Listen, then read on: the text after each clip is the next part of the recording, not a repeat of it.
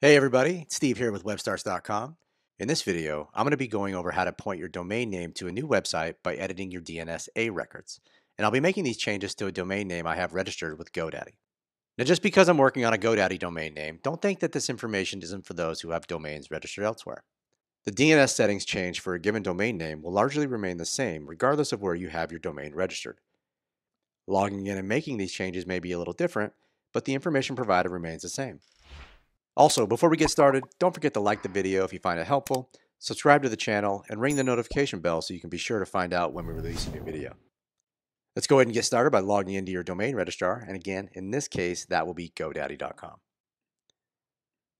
Jump over there now, click sign in, enter your username or customer number. I'm going to enter my customer number, followed by the password. Click sign in.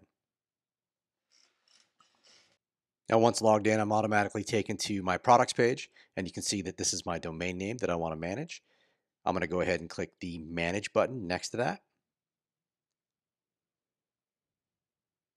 And from here, I can make a number of changes to the domain name.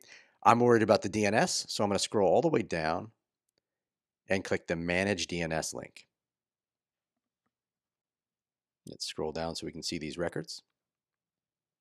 Now, here's where things get a little bit different between registrars.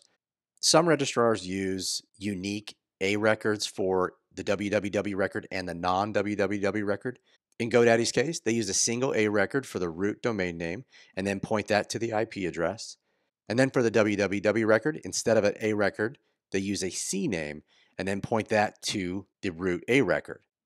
Both methods, of course, work great, as the goal is to get the root domain name and the www record to point to the IP address.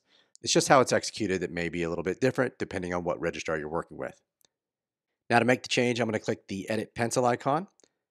I'll paste the new WebStarts A record into the value field and then click Save. That IP address, of course, is 3.13.192.206.